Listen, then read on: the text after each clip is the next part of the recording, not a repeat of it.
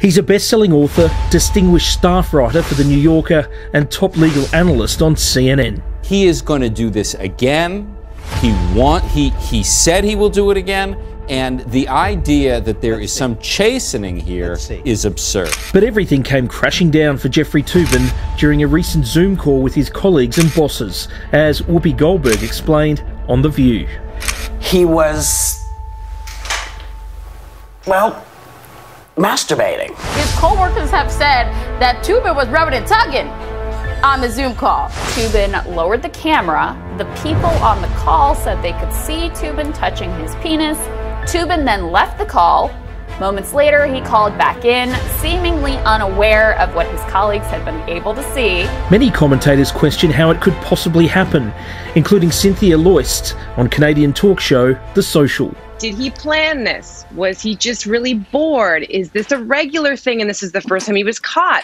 I also happen to wonder, is this a Pavlovian response? Like, is he somebody who regularly engages with sort of online self-exploration? And so as soon as like there's a chat window open, it's just like that there's a kind of immediate physical response. It's said that Pennsylvania could use ballot boxes, which the president has been attacking. Sonny Hostin on The View also had serious questions. Why would someone show this lack of impulse control? Is this somehow related to, is this addictive behavior? Is this related to the pandemic? Are we talking about, again, an addiction related to these unprecedented times? Meantime, Sarah Haynes couldn't stop laughing. I usually give women a lot of credit for multitasking, but this is a gear switch I could leave to only a man. This was during an election simulation, which is the most, I'm sorry, the most unsexy thing I've ever heard of. And I'm not going to be able to unsee this. I very much miss the days when Jennifer went to the bathroom and forgot to turn off her camera. The New Yorker immediately suspended Toobin. He also asked for time off from CNN. In a statement, he apologised to his family, friends and work colleagues. I made an embarrassingly stupid mistake believing I was off camera. I believed I was not visible on Zoom. I thought no one on the Zoom call could see me.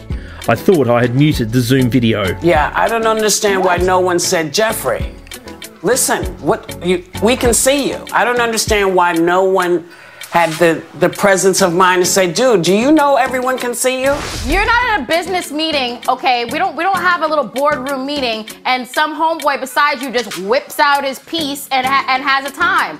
It's unprofessional, period. You could, that stuff could wait. That stuff could wait. I don't understand why no one's giving him a bly. I don't think he deserves a bly. You are within business hours.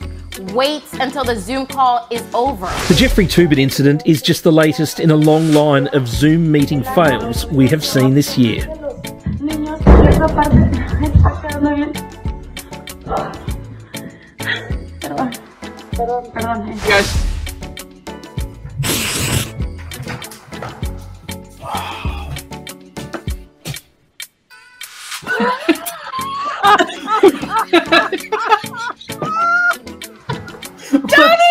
Profession, and in reality I've heard that social work kind of has very high standards and like good standards in terms of things, and that oftentimes people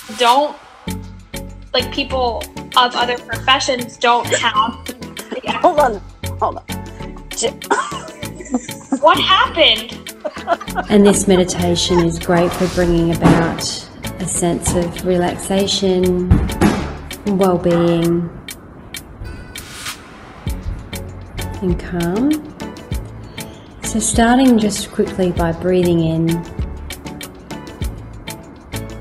Perhaps one of the worst was Daniel Martinez. That's him, top left. After asking to leave the meeting, he thinks he's turned his camera off and then starts doing a Toobin. Consumer spending is up. If you look at the graph right below. What page are we on? I'm sorry, we're on page 12, the second graph from the top. Okay. Daniel, turn your camera off. All right, so if you look, we're at 0.15% higher than 2019. We started this quarter off at 2.75%. Holy shit. Daniel. God. don't think he's Daniel. January. Can you do that for us? Daniel. Daniel. Call Mika. Oh my God. You call Daniel on his cell. Call Daniel on his cell. How do we turn this feed off? Wow. We can't. Oh, hell no. Daniel. Oh my God. Daniel is the host. Holy shit. Rita on Twitter says, masturbation isn't the problem. Rather, the timing of it is. Please remain professional during your video conference meetings. Even though you might not be in the office while working from home, be warned. You can still be sacked for your behaviour on a work Zoom call. Is this the new kind of mistake people will make now because they forget to close the camera or they forget that they haven't hung up on the Zoom call? I mean, is this part of the future now? I could relate to it because it easily could happen to me.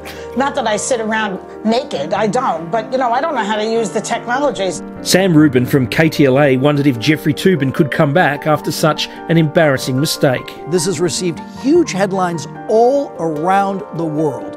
And the question many people are asking, especially in this climate, can Toobin's career survive? It is one of the fastest and furthest falls one can possibly imagine. Following an investigation, The New Yorker announced this week that it had sacked Toobin. His future at CNN is now also almost certainly over. That you can have an absolutely great career and have that career almost immediately and entirely derailed by a single really stupid act is really chilling. Anyone in front of a computer with a Zoom call pending should have better sense. This falls under the category of don't mix business and pleasure. I mean, to say the least,